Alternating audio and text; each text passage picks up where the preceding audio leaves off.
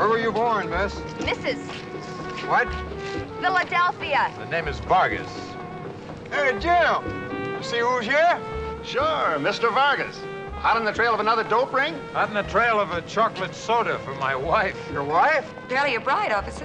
Hey, can I get through? A lot of talk up here about how you cracked that Grandy business. Yeah, we hear you caught the big boss. Only one of them. The Grandys are a big family. Good night. No purchases, Mr. Lineker? Hey, I got this. You're an American citizen, miss? No, I got this ticking noise. Yeah, okay. No, really, this Good night. ticking noise in my head.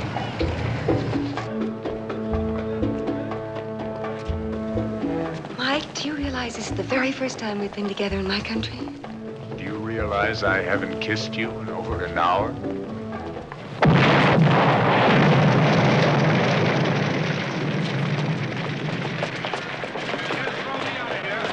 ¿Qué pasó? No sé, un carro explotó.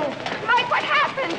That car that just passed us exploded. The car? How could it do that? I don't know. I'll have to try to find out. You'd better not come any closer. We'll have to postpone that soda, I'm afraid.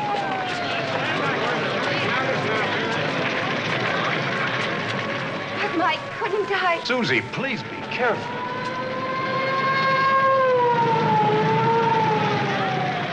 This could be very bad for us. For us? For Mexico, indeed. Anyway, there's nothing I can do over here. So I'll try not to be too long. Go on, darling. You wait at the hotel.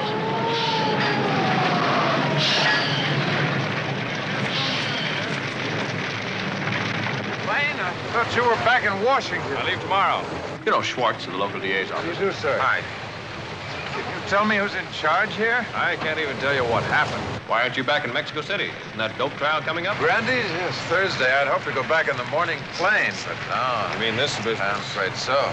That bomb came from the Mexican side of the border. The car did. Wow.